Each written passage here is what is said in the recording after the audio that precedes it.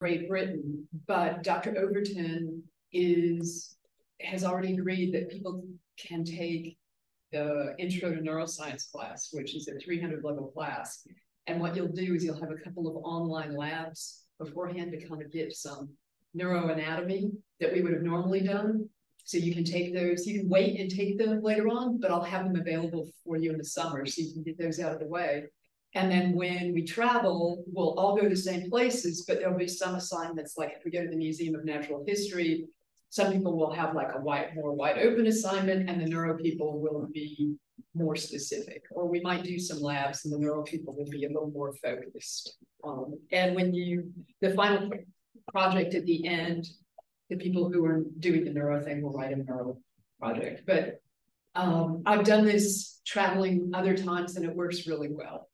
So it's pretty seamless because the fun is all the traveling together and visiting places, and we do that as a group. Is Tom on there? Or not? He's not on here yet. Okay, so yeah. Hi, who are you? I'm Sarah. Sarah, nice to meet you. And that name is familiar. What's your major? I'm business marketing. Oh, business marketing. Okay. Now, I wonder why I've run across that name before. And hi, I'm Betsy Dobbins. Hi, I'm Molly. Molly? Yeah. And what's your general idea of what you're going to do with your life? Oh, I'm in nursing. Excellent. So, yeah. Yeah, that's wonderful. And so one of the things after you talk here, you all also need to talk to your advisors and see how these things will fit. Because like nursing has to take humanities classes, it has to take social science classes, it has to take just some other classes, so they would fit in. And a lot of nurses do a neuroscience minor, which is a great thing. And you can get your first class towards your minor.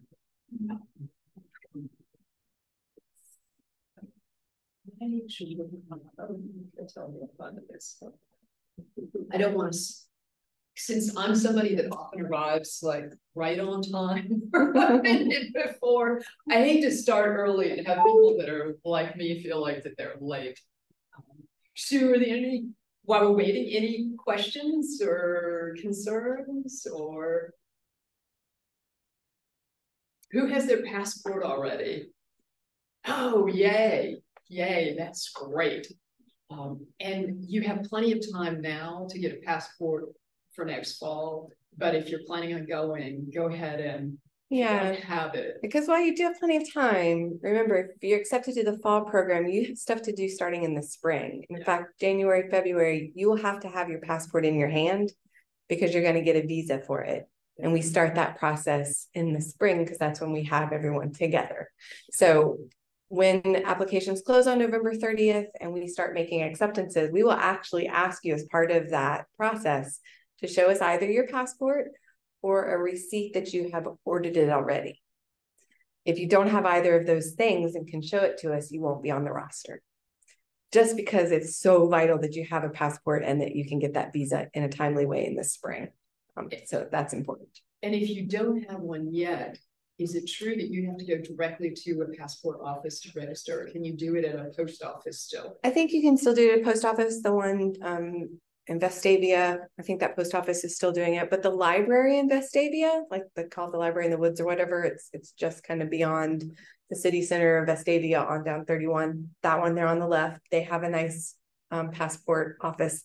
But UAB also has a nice one, and it's not for UAB students. It's for anybody who walks in. So I would check that one out. I've heard great things, that they're fast, that they're very competent, that it works really good. So UAB, because you also want to check that passport. So those of you who raised your hand are like, yeah, I have it.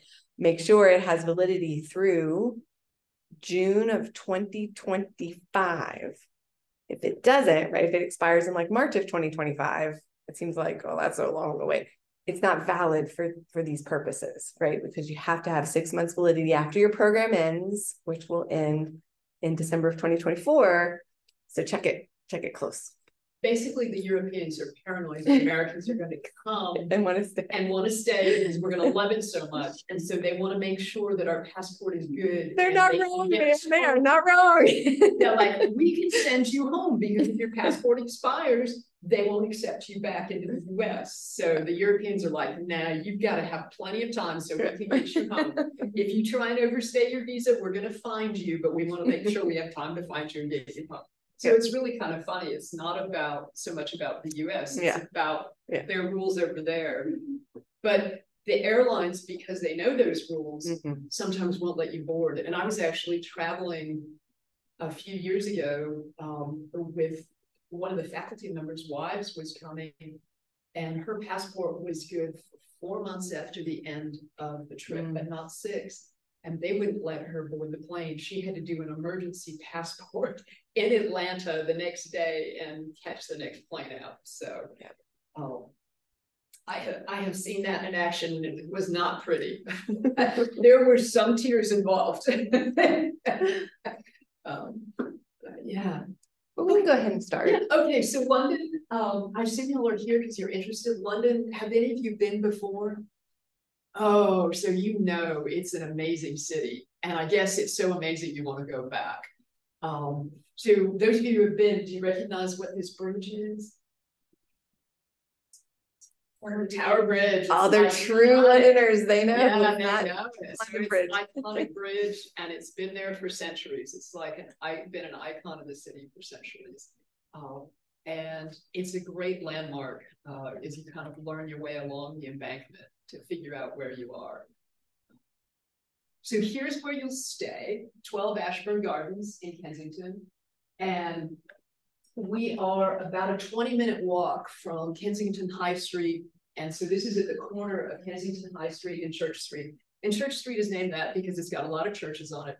And Kensington High Street is the shopping street, you know, all sorts of shopping. And so really, this is such a fabulous location because Kensington is very safe. It's a beautiful area. It's filled with parks and quaint churches and shops. And here's what we'll be right here. And you can see that there is the Gloucester Street tube station right there, another one there, another one there. Victoria and Albert Museum, the Natural History Museum. So things that we are going to just walk to. We can walk out the door and go to them. And this doesn't show it, but there's all sorts of, there's the Tesco Superstore, like everything you could ever need. You will learn to love Tesco. And then there are all sorts of cute little restaurants scattered around all through this area. And then if you want to go fancier, you walk up to Kensington High Street. And if you walk up to Kensington High Street, which is right in here, you also, if you go straight north, you come to Kensington Palace and the Gardens. And these are just exquisite, just amazing. The Royal Albert Hall, which is a music hall, is right there. And then Buckingham Palace. And here we are. There's a tube station right here. And 2 stops away, you're at Buckingham Palace. One of my favorite markets is, did you go to the Portobello? Isn't that fun? It's this amazing outdoor market. And it's a 45-minute walk, or it's about 20 minutes by public transportation. And if you like flowers, if you like food, if you like interesting new sights and smells, Portobello Road is the place to go. I'm a Borough Market girl myself, but that's good. Excuse me? I'm a Borough Market girl myself. But oh, well, that's all right. There's some others. And there's all sorts of, as you can see, all sorts of green space and parks. And I am an inveterate walker. So I will probably a couple times a week, unless it's really nasty, I will just post that I'm going to go for a walk. And if you're free and you want to walk someplace, especially the first time, to see how it goes, just jump in. And if you don't want to come, that's absolutely fine. So there's going to be a lot of opportunities, but other than the classes, you don't have to do them all, the classes and the internship. So everybody has an international internship, which is a super cool opportunity. And in fact, somebody in one of my classes was talking about the other day, she went this summer. Do you know Emma Barnsdale? Oh, yes. So she went this summer and she had this amazing experience. She did an internship at a healthcare And so it's actually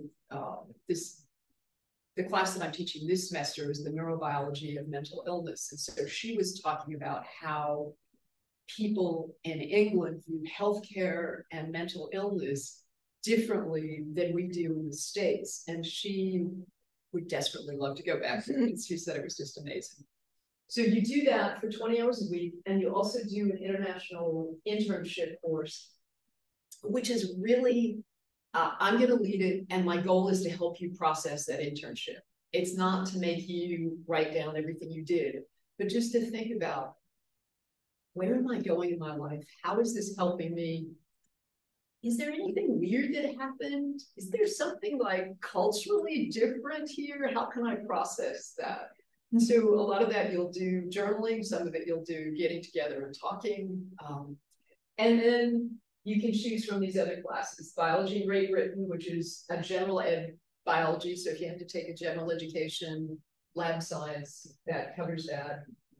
If you're any kind of a science major, neuroscience, biology, biochemistry, you want to be a minor, nursing, we can use it to cover introduction to neuroscience. And then there's a British Heritage and Culture class, which I would highly recommend. If you're going to be there, you might as well understand the context. And are you still doing Arts and Society? Yes. Arts and Society, so everybody needs that for their general ed. But that last one, we've determined that there won't be a third choice this time around, just because we're kind of up against it. The faculty who should have been teaching BF for us got a full-time job. And so we just had to kind of drop that for this time. So, yeah. But the other three are great. So choose those. And you'll have really so much on your plate with a 20-hour-a-week internship and the accompanying course that you don't want more than 2 classes. You really don't. Every time somebody signs up for 3 or more classes at the Daniel House, they are sorry and they end up dropping. So really dropping one of them, not dropping, not leaving. No, they're not sorry about being there at all, but they're sorry about the course load. So pick 2, just pick 2. That would be the better idea. And I mean, theoretically, probably could do SOA with 2, but you would be staying up and going to the theater and getting up early in the morning. Yeah. And it's still a lot. It really is a lot to try and do all 3. So. Be a lot. But it's up to you. It really is. So that is all. I didn't want to spend a lot of time talking at you. I really wanted to give you all a lot of time to ask questions. And I'm going to pull up the, this is this wonderful Samford in London, Samford Abroad, May, Summer, Fall 2024. So it gives you all this information that you need. And here we are, fall 2024, August 26th to December 12th. And it should be amazing. So what would you like to know? I have a question. So about the classes, so like you're doing the internship, and then the one that was listed under it is that you're taking that. So then you choose 2 of the 2 additional classes. Okay. And that will make you full-time because the internship course counts for 6 credits. And then each of those other courses are 3 to 4 credits. And so that makes you a full-time student at 12 plus. I will mention this, although I assume this is on almost everybody's radar, and it's on Molly's because we've already done it. You have to meet with me one-on-one to start the application for this program. That's only true of this program and affiliates, like if you do something independent outside of Samford faculty. And the reason is we want to make sure you kind of have read the internship agreement, that you've already, kind of thought about what courses you're going to take. You understand how the application is going to work, because it's just more complicated than signing up to go to Rome in May. Because you're going to get a faculty letter of recommendation, you're going to need to write a personal statement. So we have to talk through all of that. So if you scroll all the way down to the bottom, you'll see the Apply Now button. But all that is going to do is start an advising application. So if you don't have to, but if you're to click Apply Now, it will then ask you what term. We'd have to log in, but it'll ask you what term, and then it'll open an advising application, and it'll explain there, go see Lackey. There's like a code that you'd have to get in there for that to be submitted. But it'll have an advising form for you to read. It'll have the international internship placement guide for you to read. and then a instruction saying, go talk to the advisor so you can get this approved. You obviously don't have to do that by next Friday. You have until November 30th to meet with me and get that application open. But they do open next Friday, and the sooner you have your application in, the better, really. So if you haven't scheduled anything with me, please do. And I know there's some students who are interested who couldn't be here. Yeah, so this recording will get posted on there. If you have friends that are interested, you might want to watch this. It'll be posted on there eventually, but you can also just reach out to either of us. Other questions? Yeah. How does it work with like costs? Like if you have like Samford scholarships, will those transfer? Yeah, so one of the great things about the Daniel House is that it's considered an extension of campus. So if you have Samford aid or scholarships or federal, any federal institutional aid, transfers. Now, having said that, I would, if I were you, want to talk with my one-stop advisor to be sure and to kind of know and to work through all of that and have that all in place. But the simple answer is yes. So if you'll scroll down to our cost section, you'll see right there the cost sheet. This is a new feature that we just implemented this year, and you can see that there are billable amounts. That means exactly what we will charge you. So it's the program fee, the tuition, your room and board. Tuition is based on what we will, what would be charged here at Samford. So it's exactly the same as what you would pay. Room and board are slightly more, obviously. And we'll talk through all of this when you sit down with me in our advising session. But I did want to point out that underneath there's this non-billable amount section. That's where you can estimate your own spending so that you get a full idea of what this is maybe going to cost. So these are things we would not bill you for. You might have different amounts to plug in than we've plugged in, but it's all interactive. And that will give you that total as well. So you notice that estimated airfare, they're buying their own airfare, correct? That is correct. Yeah. So, but I will be flying over, and I'm sure that it will start at a major destination, yes, probably Atlanta, and fly over. And so you will know as soon as my ticket is bought, I will publish that information. So if you would like to fly with me, you can do that. Absolutely. But if you want to make your own arrangements, maybe you're going to be abroad in the summer anyway, and you just want to come to London from somewhere else, totally up to you. But you will have a day and time that you need to meet us at the airport to get transportation to the Daniel House. You don't have to do that either. If you want to just make your way to the Daniel House, that's fine. But again, you'll have a deadline by which you need to be there wherever you're coming from. And when I've done travel courses before, a lot of times students do travel with their families, but often they like to do it at the end. Mm-hmm. But in this one, since it's summertime before, people might be traveling before, and we will work that out with you. If you say, I'm flying back from Greece, we'll just say, please be here before this time. And if we know you're coming in, even if your plane is delayed, we will figure out a way to make sure that you get transportation.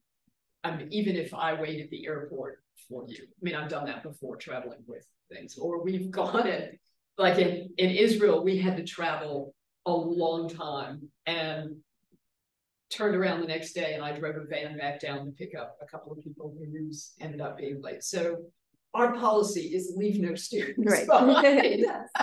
Yeah, we aren't doing this to be like, you're on your own. We're definitely there to support you and help you. Although I do think it's a good skill for you to have to be able to book this yourself and do this. But yes, we're definitely here to help. Other questions?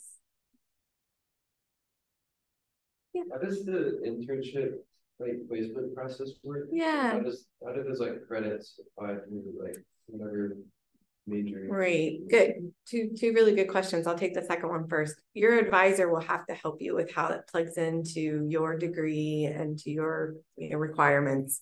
So talk with them, and that's actually a required part of the application. That course sheet that or those courses that we were just talking about, you have to send it to your advisor.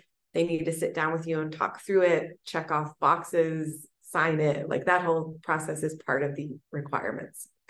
Can I interject? Yeah. I know biology, environmental science, and neuroscience, and we have an internship class that counts towards your major or minor. And so, if you're in those fields, and I know like sociology requires an internship. A lot of arts and sciences either require or have an internship. Environmental science, they require an internship. Yeah, a lot. So this would take care of required internships. Yeah. And that's true of other colleges and other Yeah. majors as well. So yeah, I just can't speak to those, but Yeah. I know that a lot of them. Yeah, I think business maybe requires one. And that speaks to that first question, right? Which is like, how does this get determined?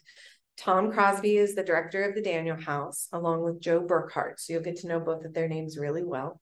And they are the ones who will be creating or finding your internship placements with your help. So they're going to ask you to write a cover letter. They're going to ask you for your resume. They're going to have you fill out this questionnaire through our application portal where you get to indicate this is my major, this is the field I want to go in, these are the kind of placements I want. And again, part of the advising application that you have to do is to read that placement guide where they go into lots of detail, don't they, Molly? If you read it yet, it's a lot of detail, right? You can have this kind of internship, that kind of internship, we'll do this, we'll do that. They really do want you to be invested in it and give them input on it. So yeah, that's how it works. And honestly, an internship is the single best thing that you can do while you're in college in terms of figuring out who you are and what you like and how you might interact with the working world. Yeah, which is what I really love about doing it this way, because here on campus, I don't know what all the different departments courses are like, but getting to do it in London, where you're with your faculty and residents, you all are going to get to know each other so well, and you're doing this course where you get to reflect on this experience and think about how it interacts with other interests in your life and who you are and your spiritual walk. Like, I just think it's such an amazing way to do the internship. I think it can't be replaced. It really is all about vocation. Yeah. Who you are and how you can serve in the world in a way that meets who you are and the needs of the world. Yeah. Which is super powerful.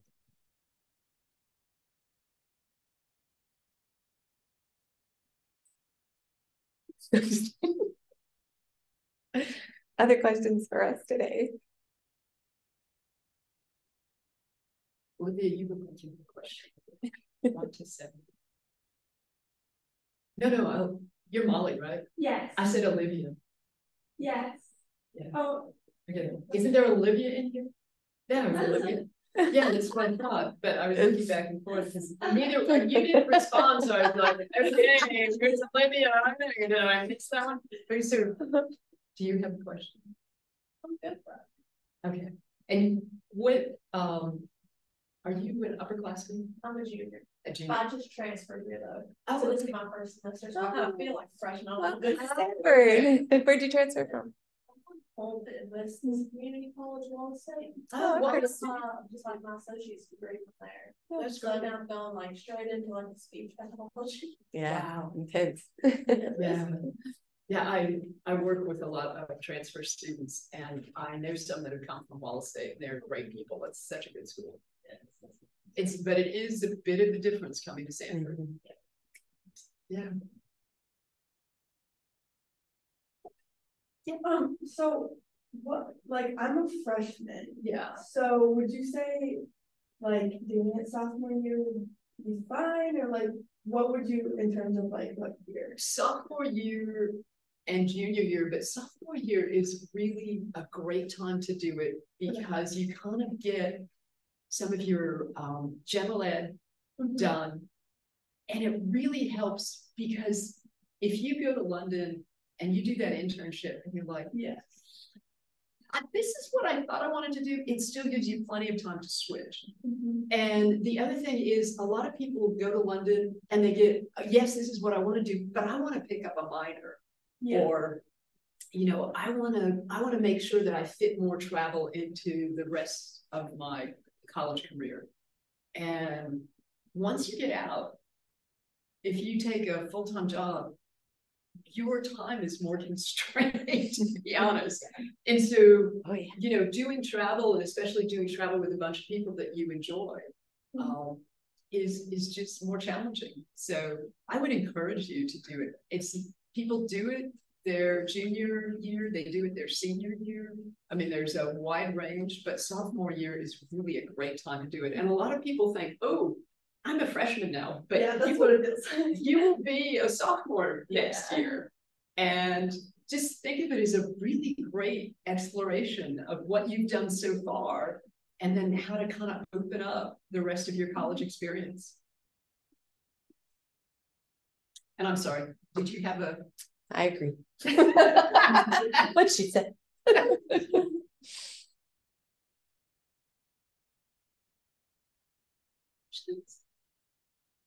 And Paris, how long does it take to get to Oh, like a Paris? couple hours by train, boom, you're Through the there. channel.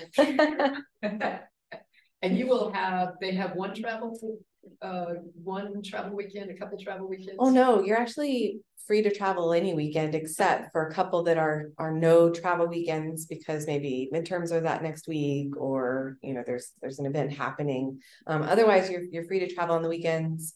Tom does kind of like to know people's travel plans just so we can kind of again be supportive. But yeah, you're free to travel on those weekends. They will also take you to Wales one weekend, so you'll get to do that excursion as a group at some point, probably in October. They may be going right now. I think this might be Priscilla weekend. Oh, cool. So anyway, yeah, you'll get that included. So yeah, And I had one student who's now in my fall cadre, because I do a cadre for reentry students. And she was there last spring, and I think she traveled 12 out of the 15 weekends. Like she went to 12 different cities while she was there. So it was insane. And there's some amazing places you can get to in just a few hours on the train.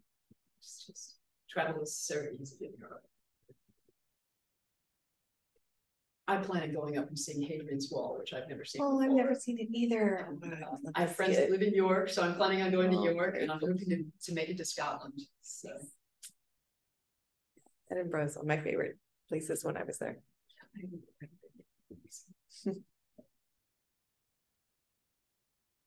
Questions, comments? Will we get like the same breaks as Samford to like go and travel, or will it be like different? It would be different, Okay. right? Because there's no Thanksgiving in the UK. That makes it sound like they're just really cranky people. I'm sure they're thankful for all kinds of things. There's no Thanksgiving holiday in November. So that week you'll actually just be working and doing classes like normal. But there will be an extended fall break. So you'll have the whole week off for fall break instead to kind of make up for that. So we'll be different.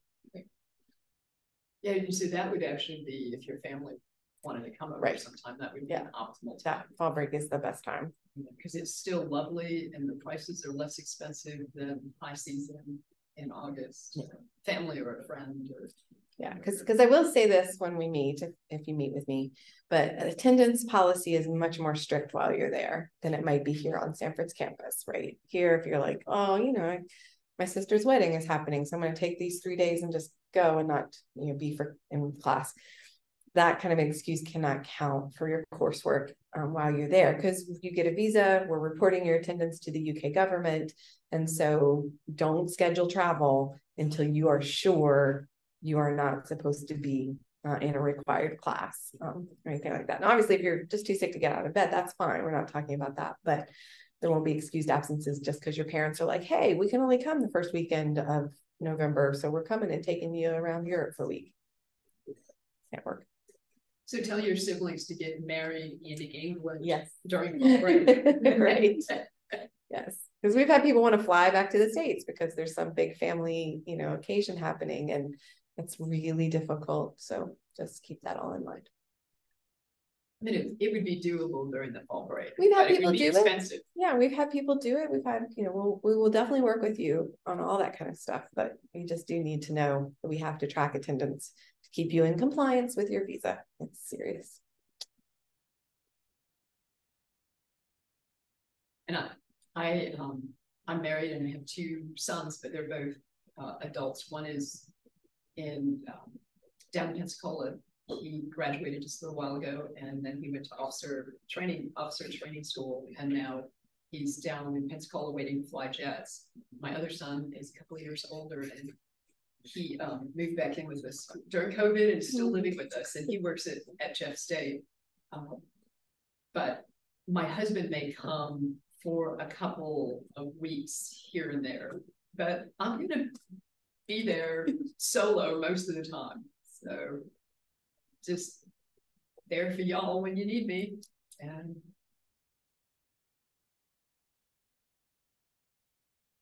Anything else? Well, I'm Dr. Dobbins, and my,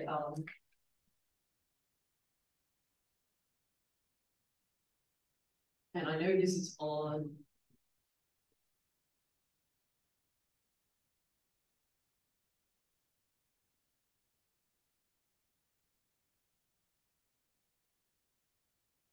So this is my office phone, Samford email, so that's at Samford, right?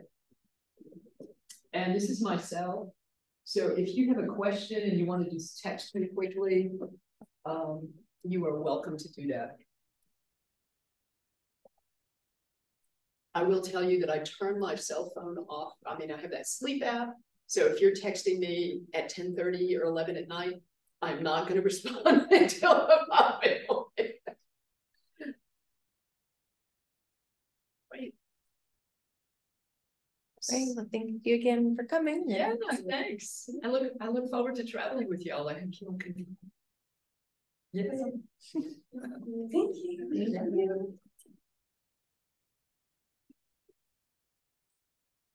you.